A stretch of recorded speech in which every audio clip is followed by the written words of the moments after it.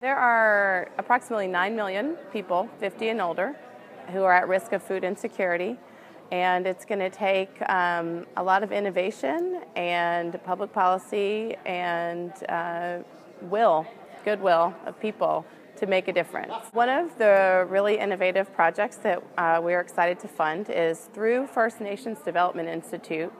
They are offering funding to the Ponca tribe of Oklahoma to do raise natural pork, raise natural hogs, and provide that pork to their tribal elders as well as the rest of their tribe, and then to supplement the income of the tribe by selling some of the food to local grocers and to other local retailers. AARP Foundation is working really hard to increase SNAP enrollment for people 50 and older, because we know that only a third of people 60 and over who are eligible for SNAP are actually enrolled.